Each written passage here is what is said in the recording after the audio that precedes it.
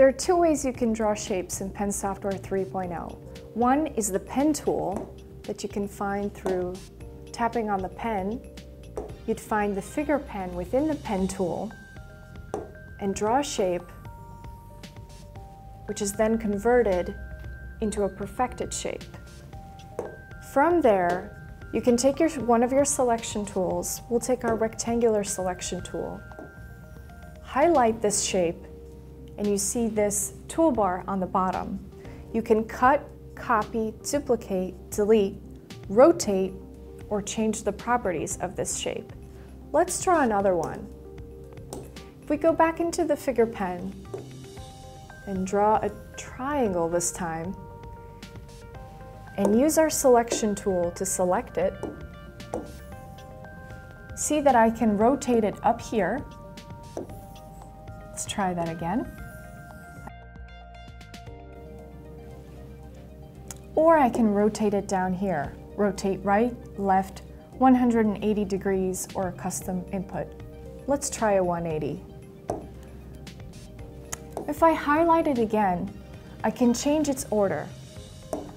I can bring to front, send to back, bring forward, or send backward, which is great if you're layering things on the screen. And I can also change properties. I can change line width, I can change line shape, make a dotted line if I want to. I could change the line color, along with custom colors, fill colors, and a custom color here as well for the fill. And last but not least, I can choose to draw in a translucent shape. So if we have, let's say, a green shape, let's turn it all into a green line and a green fill. There's my shape. Now if I duplicate it,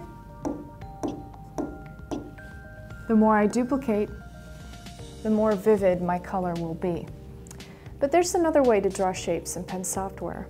Let's open up a new page. If we go back into the menu, on the second page we have the Drawing Object tool. Here you have some preset shapes to choose from. You have a circle, parallelogram, different triangles here. Let's pick a triangle.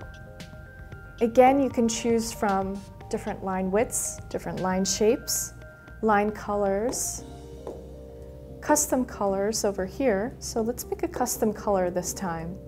Maybe a green color, a more vivid green color than we have there. And over here, let's pick that purple. We can leave the color on a regular shade there, not a translucent color. And the way this works is that you draw a rectangle and your shape appears on the inside. So just as you could before, you could select this shape and this toolbar will appear on the bottom.